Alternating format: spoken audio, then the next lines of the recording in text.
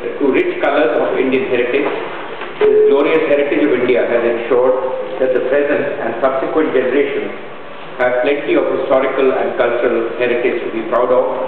Thus, in keeping with today's theme, global contribution in building India heritage, I would like to extend an invitation to all Indians to not just be proud of our great heritage, but also to pledge to conserve and preserve everything that India stands for.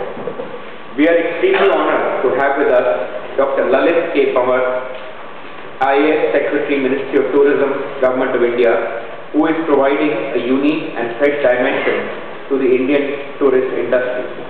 We look forward to continuing our long-term relationship with your ministry under your expert guidance.